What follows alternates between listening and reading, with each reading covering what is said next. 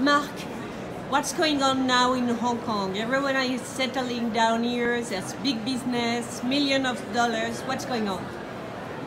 I think there's a lot more than just the big business going on. We're standing in the middle of the discovery sector, which has 25 great galleries from all over the world. We have, for example, TARC, one of the best galleries in Mumbai. I'm standing in the booth of Josh Lilly from London, and then Hannah Hoffman from Los Angeles is right across the street. And this is the sector that I send all of the curators and the really interesting and innovative collectors to come and see first. Et But, voilà. oh!